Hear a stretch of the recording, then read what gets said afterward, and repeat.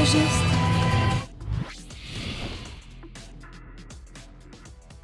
Hello, I'm Fergus2k8, I'm from Ireland and I'm a double Tekken Multi finalist and I'm here to help you try and learn Lili. Before we start, be sure to subscribe to DashFight for more character guides and check out their website for all things FGC. Oh, je ne sais pas. Juste comme ça. C'était rigolo.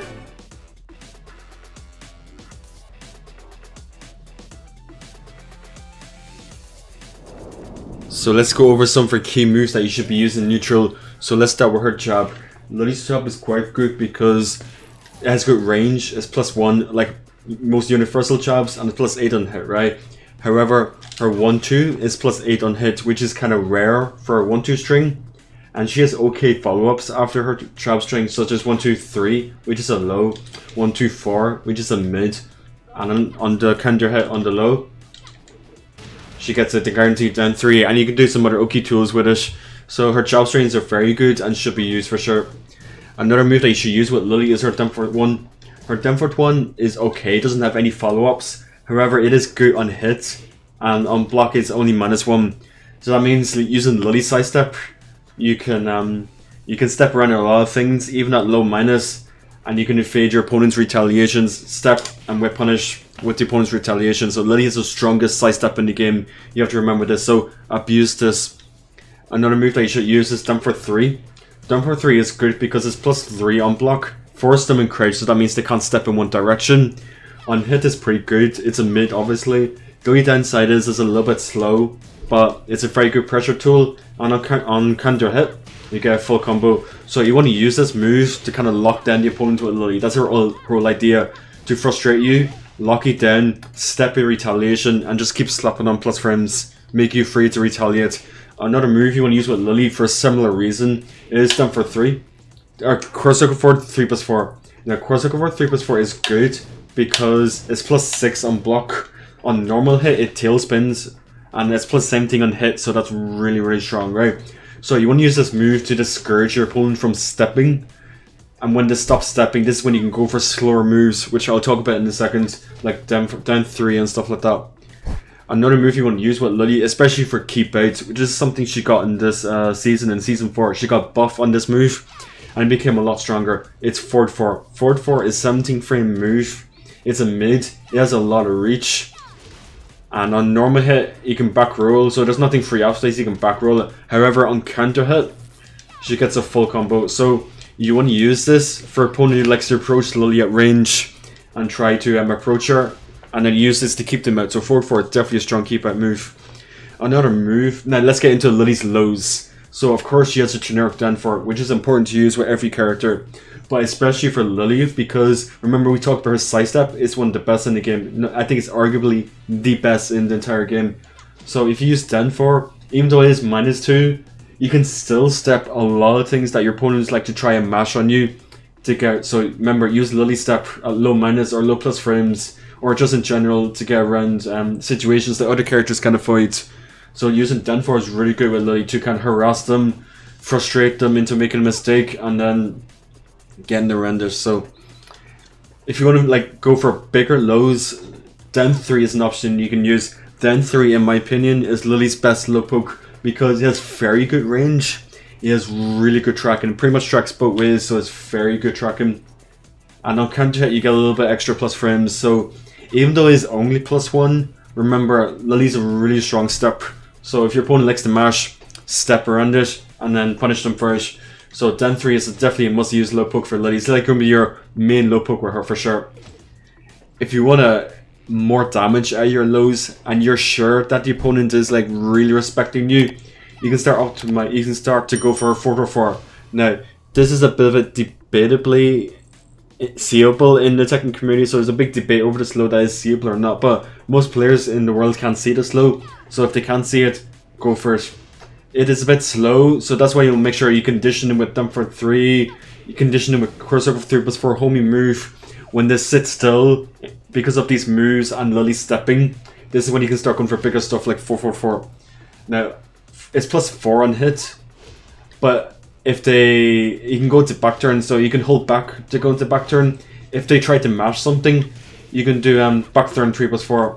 back turn 3+4 is nice because it will frame trap after this. So if they step or duck, no, if they mash or they duck, you can get a full combo off this. And then the last move I'll talk about with Lili, sorry, with 4-4 on counter hit. If you go into back turn on counter hit, you get a free back turn 1-4. Because back turn 1-4 is 8 frame. So if you land this on counter hit, make sure to go for this when you see the animation. Now let's talk about them for 3+4. This is probably Lili's maybe most famous move. Them for 3+4 is a long range launcher that can combo on normal hit. On block, it can be awkward for a lot of characters to punish it. It's a mix-up on block to punish it. And if you do this from further out, you can actually make it even less minus. See, it's -2 there. So if you space that well, or you hit on meaty on wake-ups, it can be less minus. So you'll be able to recognize the ranges over time on what it is on block. So you can use this as a combo starter and also as a long range for Punisher. So yeah, that's kind of like Lili's neutral in a nutshell. Let's talk about her pressure in the next session. Now let's talk about her Duke Glide. Her Duke Glide is done with crossover forward. She has a bunch of moves that are important in combos and also in pressure that goes into Duke Glide. So in Duke Glide, she has access to her while standing moves. So while standing 1-2, while standing 4, while standing 3. And then if he holds the forward at the end of the crossover forward, you can do crossover forward moves such as crossover 1-2, crossover 3, which is also her while standing 3, crossover 2-1, crossover 3+4. So she has some moves that she can do out Duke Glide, right? Now the main thing that you use Duke Glide is to make your opponent freeze up. So when they see the Duke Glide, they might be looking for this, they might be looking for something else or whatever, right? They might be looking for the crossover 4 out of it. So what I like to do with Duke Glide is empty Duke Glide, make them freeze up against it, and go for a pressure out of it. So down for 3, empty Duke Glide, you know, pressure them. When they start trying to interrupt it, this is when you can start going for things like this. And she has a bunch of strings that actually goes into Duke Glide, such as back 2-1 hold forward, 4-4-3 hold forward, manual crossover forward by doing it by itself, but back 1 into it as well, which is important because if they try to interrupt the back 1 into Duke Glide on block, they risk eating back 1-4, which is only -11 on block. You can do it back 2-1 as well, which I really like. It's a 13 frame natural string, high. It goes into it, so if you can go into back turn, you can do it into Duke Glide, threaten them with follow-ups such as crossover forward 1, which cross under jobs. This if they do something slower, for example, or you can just go into and do pressure from it, get your plus friends, and you can do the same thing with back 1 as well. Back 1 is to empty Duke Glide, pressure with, or back 1 into hold forwards to crush under jobs. You know, there's a lot you can do with this move, so I always make sure to use Duke Glide. So not only can Lili do her plus frames such as them for 3, crossover 3+4, and her side step to create kind of offense against the opponent, but you can also use her Duke Glide cancels, as I just demonstrated, where her strings back 2-1 string, back 4, back 1 into it, or empty, or just empty Duke Glide in pressure, in neutral for pressure. So yeah, it's important to be able to utilize this move, utilize the movement out of it as well, to put pressure on your opponent and to approach them as well. So this will be her combo from hop kick and down for 2.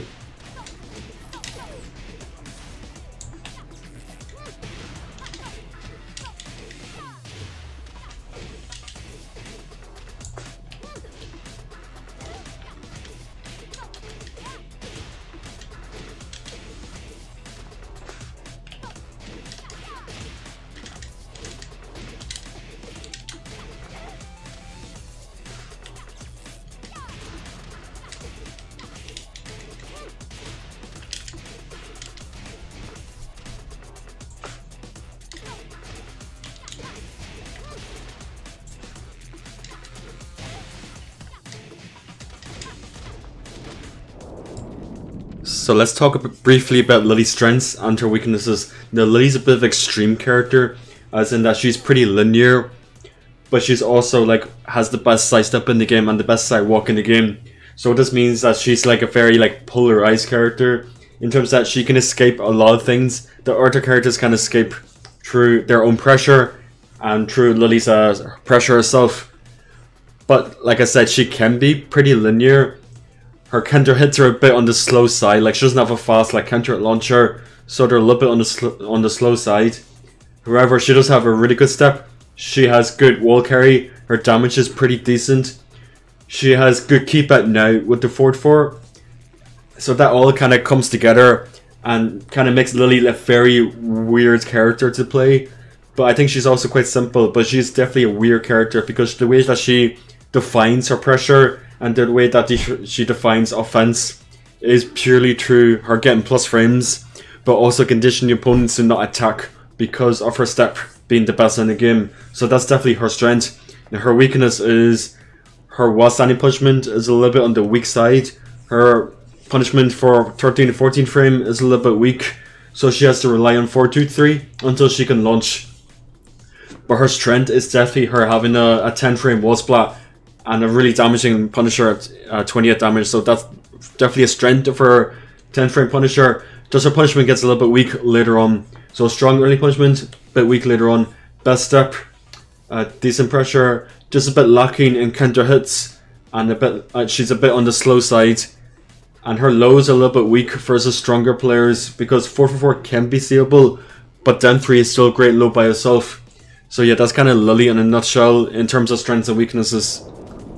You can also check out all the things shown in this video in the text version via the link in the description. If you liked this video, please leave a like or comments below with your thoughts. Thanks for watching.